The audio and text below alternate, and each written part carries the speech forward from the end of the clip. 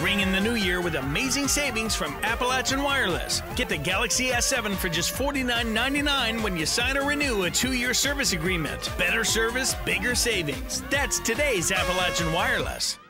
Last month, while attempting to rescue a couple of young abandoned horses in Breathitt County, Curtis Bostic was arrested and charged with felony theft of livestock. Those charges have since been dropped, but Bostic has chosen to use the attention from the case to educate the public on a growing problem in our region. In eastern Kentucky, there is a horse problem.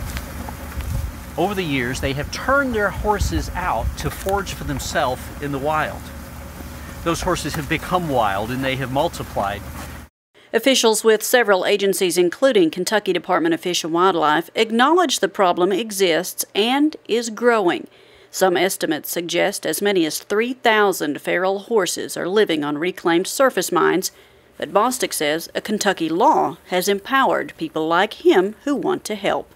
Our state legislator is trying to fix that, but people don't know that they have a right to go help. Bostic is referring to KRS 259-110.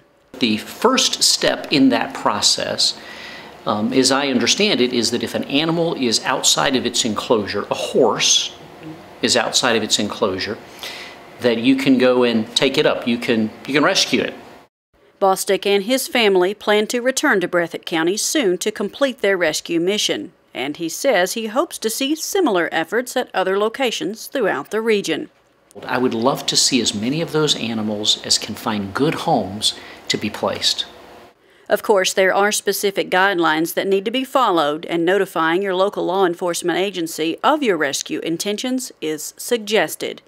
Reporting in Breathitt County for EKB News, I'm Shannon Deskins.